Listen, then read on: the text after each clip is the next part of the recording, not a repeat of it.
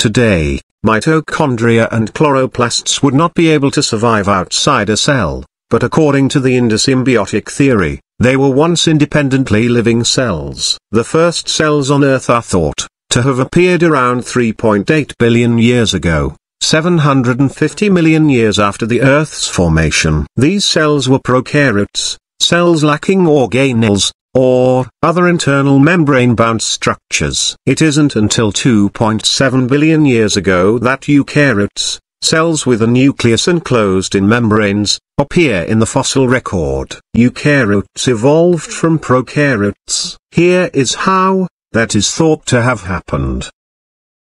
A prokaryote grew in size, and as it did, its surface area to volume ratio decreased. So, to increase the ratio, the cell developed infoldings in its membrane. Eventually, these enfoldings pinched off from the cell membrane to form an early endomembrane system surrounding the nucleoid. This was the first membrane-bound nucleus, and hence this was the first eukaryotic cell. This eukaryotic cell endophagocytosed an aerobic, or oxygen-using, prokaryotic cell, which may have been prey or a parasite.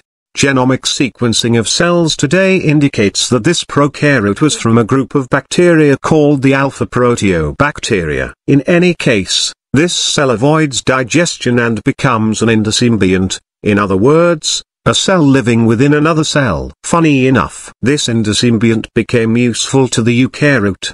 The aerobic prokaryote was able to use oxygen to make energy, a process called respiration, which was nice because the Earth's oxygen concentrations were increasing at this time due to the activity of cyanobacteria. The aerobic prokaryote benefited from its host because the cytoplasm was full of half-digested food molecules.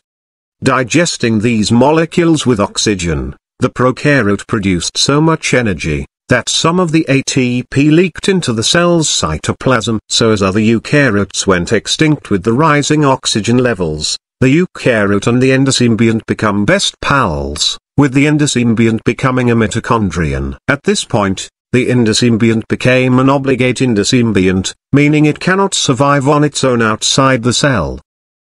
Sometime later, the same process occurred with a cyanobacterium, which becomes the chloroplast. This eukaryote was the ancestor of plants and algae. We know that chloroplasts evolved later because plant cells have both mitochondria and chloroplasts, while animal cells have only mitochondria.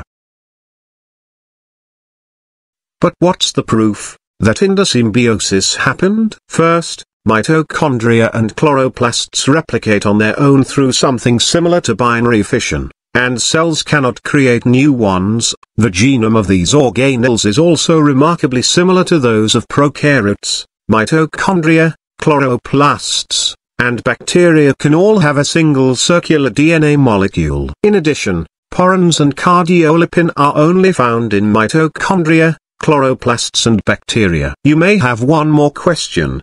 How are mitochondria passed from generation to generation? Well, you get your mitochondria from your mom. So next time someone says your genetic info is 50-50, you can tell them that. Thanks for watching. Stay tuned and support us.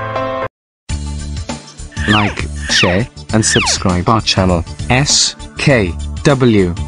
We will try our best to give simple and effective educational information via the use of the best animation.